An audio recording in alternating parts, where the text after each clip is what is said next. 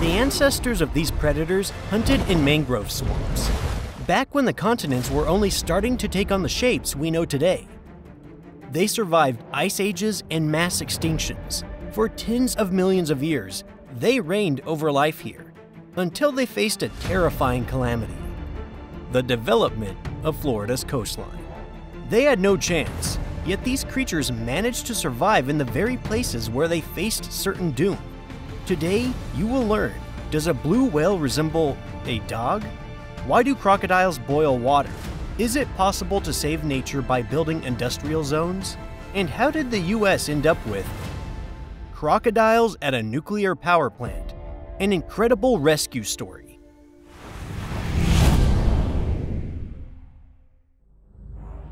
Crocodiles are some of the most perfectly designed creatures on the planet, going all the way back to their distant ancestors, the crocodilomorphs. And there's not a trace of exaggeration here. In fact, they survived the asteroid impact that wiped out the dinosaurs. And they didn't just survive, they came through it so well that over the last 65 million years, they've barely changed at all. Not because evolution forgot about them, but because there was simply nothing left to improve. Just to put it in perspective, over that same time, the remnants of dinosaurs degenerated and turned into, well, this. But to be fair, also into this. Or take Pachycetus, for example, a dog-sized creature that once roamed the forests of ancient India. Over time, it turned into, you'll never guess, and you won't believe it, into blue whales. You've probably heard that all life came out of the ocean. Well, it turns out sometimes it works the other way around. And in a very clever way, the ancestors of Pachycetus evolved and came out of the ocean onto land. But over time, its descendants grew tired of life on land and returned to the sea. And it must be said, they nailed it. After all, we're talking about the largest animal on the planet. Okay, so what about crocodiles? In the 80 million years of their history, crocodiles have slightly shifted the position of their eyes and changed the shape of the scales on their bellies. That's it. Well, almost. How is that possible? Because in the course of evolution, they acquired armor so perfect that evolution itself could take a break. The principle was simple: if it ain't broke, don't fix it. See for yourself. First of all, they're the largest reptiles on the planet. Saltwater crocodiles can weigh up to 2,600 pounds and grow to 23 feet long. Crocodiles and similar reptiles can hold their breath for up to 2 hours if they stay still. And under extreme conditions, they can even go into a state of torpor. There have been cases of alligators surviving when ponds froze over, with only their nostrils sticking out of the ice. They can produce infrasound, sound below 20 Hz that humans can't hear but can feel on their skin as pressure. Crocodiles send these vibrations through the water for communication, intimidation, and attracting females. It's powerful, and even a bit frightening. And here's why. During these special songs of a male crocodile, a standing wave or Faraday wave forms on the water's surface. The water literally boils above its back, even if the crocodile itself is submerged. This is caused by the low-frequency vibrations. It looks like pure magic. As for bite force, well, we could politely skip that, but let's say it anyway. The saltwater crocodile holds one of the strongest recorded bites in the animal kingdom, around 3,700 pounds per square inch, PSI. That's comparable to a great white shark. And just like sharks, crocodiles constantly replace their teeth throughout their lives. They have 66 functional teeth, and over a lifetime, they can replace up to 8,000 of them. A living meat grinder that repairs itself. The crocodile's back and sides are covered with osteoderms, bony plates topped with keratin. So what, you might ask? Who cares about some little bones? What could they protect crocodiles from? Well, not so fast. Even small caliber bullets often ricochet off of them or leave only a dent. It's essentially a natural bulletproof vest, an armor plate inside, and a Kevlar of tough skin outside. A crocodile strike speed during an attack rivals the punching speed of a professional boxer. Prey simply has no time to realize where the toothy jaws came from, before finding itself inside them. And yet, This perfect machine for survival and killing almost went extinct because of a weak, hairless, and nearly toothless primate, humans. Of course, not all crocodile species ended up on the brink of extinction, but the American crocodiles definitely did. For millions of years, they lived in the mangrove swamps of southern Florida. It was their perfect world. Brackish water, warm climate, shorelines for nesting. They had no natural enemies. But then humans arrived, and in the blink of an eye, by historical standards, they changed everything beyond recognition. By the 1960s, large-scale urbanization of the coastline was in full swing. Mangroves were being cut down, shorelines paved over. There were fewer and fewer places where a crocodile could bury its eggs, and more places where a convertible could park instead. Houses, supermarkets, endless clubs, parking lots, plus roads, boats, drainage systems. Florida began to look like a resort version of GTA. The cherry on top, crocodile culling for safety. And what was the result? By the mid-1970s, only about 200 American crocodiles were left in all of southern Florida. For reference, that's not few. That's on the edge of extinction. 1 or 2 failed nesting seasons, and that's it. Game over. It's mind-blowing. This lineage of crocodiles had survived the asteroid impact, mass extinctions, ice ages, and rising oceans. And it could have all ended over a couple of new parking lots. Crocodiles, being perfect creatures, came up against something even more perfect. Its name is the hairless ape. We say this with a hint of condescension for a reason. The truth is, humans are terrible at being animals. Seriously, without clothing, a knife, a flashlight, Google Maps, and a backpack with snacks, this is no predator, this is someone's lunch. But put a naked, unarmed, unequipped person anywhere, be it in the forest or the field, and see what happens. Crocodiles, on the other hand, are very good at being animals, as you've already seen. And until quite recently, large crocodiles were a threat to humans in many parts of the world.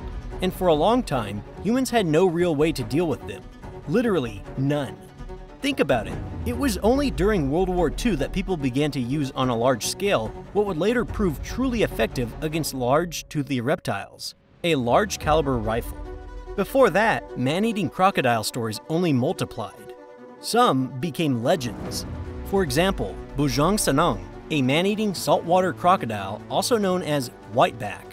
From 1941 to 1992, he terrorized the Lupa River on the island of Borneo, Malaysia. He claimed the lives of at least 13 people before finally being killed by locals. Or take another monster, the Nile crocodile known as Gustav, who, according to various estimates, killed anywhere from 60 to 300 people, and he was never caught. Many scientists believe he's still alive. And during World War II, crocodiles once staged an outright massacre for humans. In 1945, on Ramri Island in Burma, Japanese soldiers retreated through mangrove swamps. And according to survivors, crocodiles literally held a feast there. About 1,000 men entered, only around 20 came out. This is still considered the largest animal attack on humans in history, and it even made it into the Guinness World Records. Historians debate the scale of the tragedy. Naturalist Bruce Wright, who took part in the battle, wrote of hundreds of dead. But modern research suggests the number was heavily exaggerated, more likely several dozen victims. Still, that keeps the episode high on the list of the darkest encounters between humans and wildlife. So how did such a perfect predator end up on the brink of extinction? Because it ran into something even deadlier, a super predator. And it's not just a figure of speech, it's an actual scientific term. A super predator is a species that not only occupies the top level of the food chain, but also has no natural enemies. Its population is not regulated by any other animal. It influences the balance of the ecosystem, but nothing influences it. Examples of such species include the great white shark, the Amur tiger, the brown bear, and the orca. There aren't many of them, in oceans, jungles, or taiga. There's usually just 1 or 2 per ecosystem. They're rare and local. But there's one species that became a super predator everywhere, on all continents, in deserts, in mountains, in water, in the air. It wipes out creatures that have nothing to do with each other. Wolves, sharks, elephants, whales. Not because it needs to survive, but because it can. Or because it can't help itself. Yes, we're talking about humans, with all their physical frailty.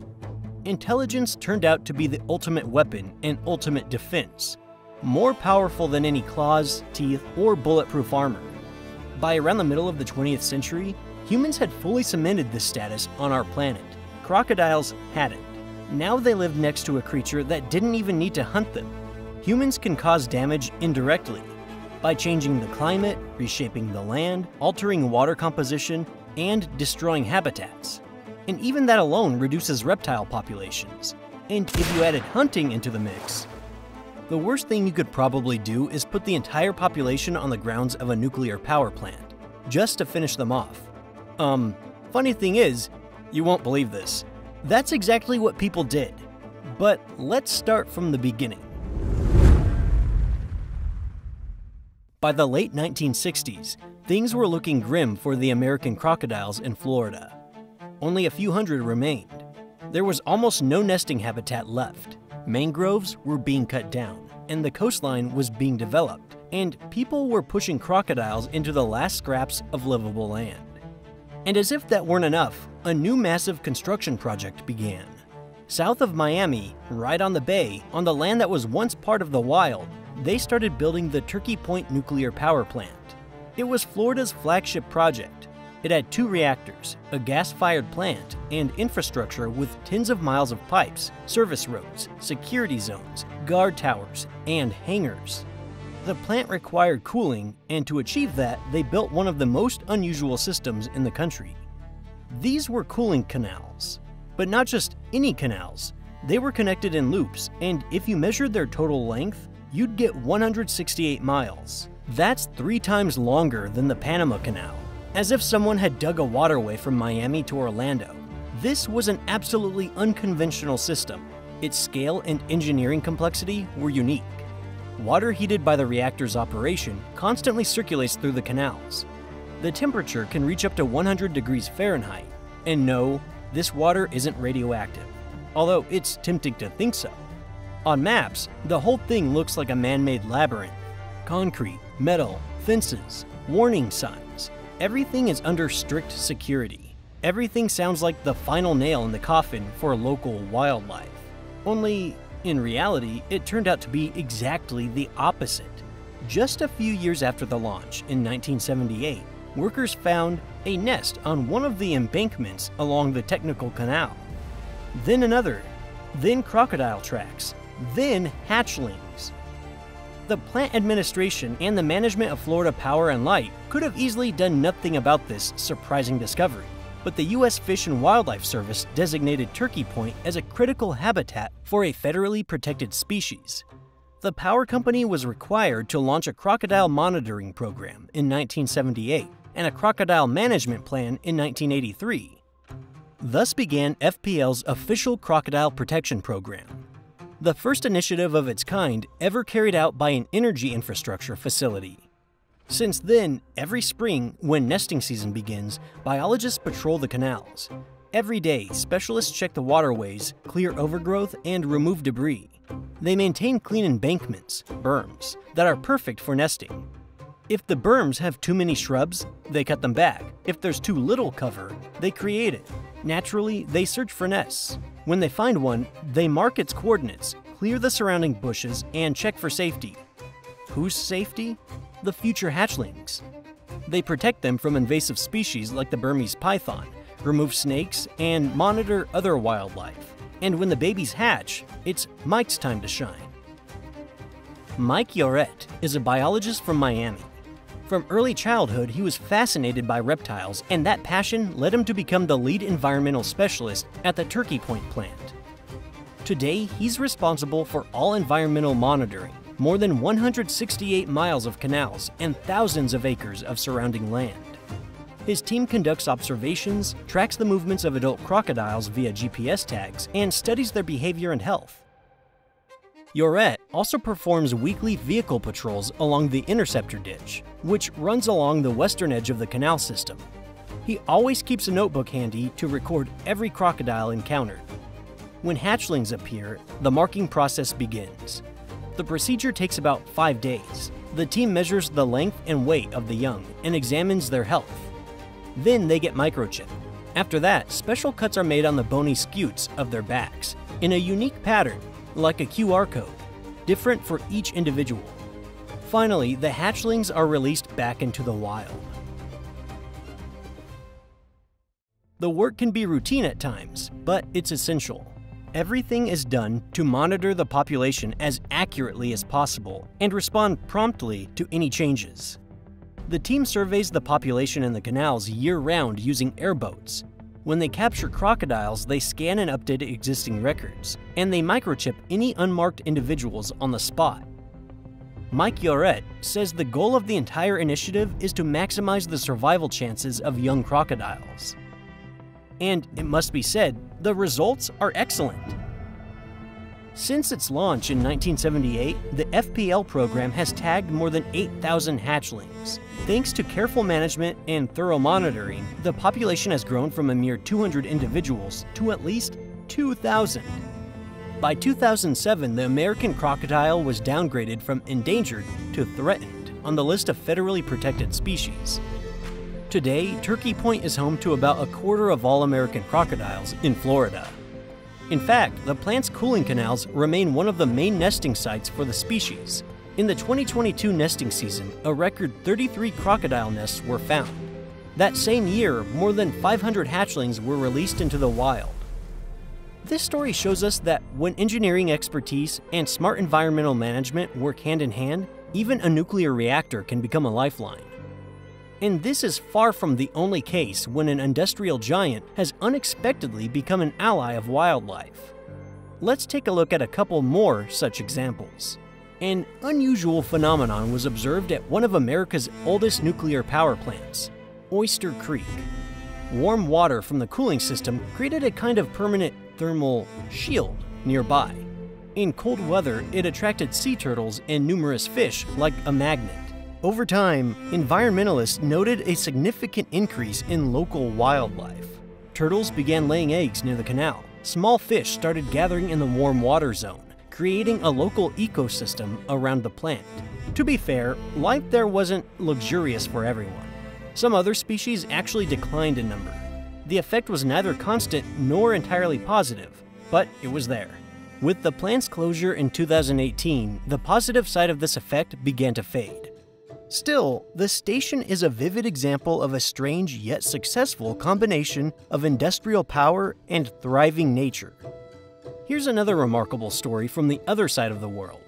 At the Lake Liddell coal-fired power station in Australia, cooling was provided via the man-made Lake Liddell. The system discharged heated water into it, keeping the lake warm year-round. Over time, it saw a sharp increase in the number of black swans. They didn't just live there, they bred actively. According to some estimates, the population grew several times larger than in comparable natural lakes in the region. The reasons were clear and simple: stable warmth, absence of predators, and comfortable nesting conditions. Or how about the idea of an artificial reef? For when you don't have a coral one. In the Gulf of Mexico, dozens of old oil platforms are repurposed as artificial reefs instead of being dismantled. More than 600 platforms have been left on the ocean floor, transforming into coral colonies that attract fish. Red snapper thrives in such places, and crabs, sponges, and other marine species find excellent habitats. A single typical 8-legged platform can host as many as 12,000 to 14,000 fish. This isn't just a smart practice, it's a nationwide program called Rigs to Reefs. Developed by the U.S. Department of the Interior's Border of Safety and Environmental Enforcement, BSEE. All these examples point to one thing: we are not hopeless. With all our technological progress, we can not only avoid harming nature, but also live with it in an extraordinary symbiosis.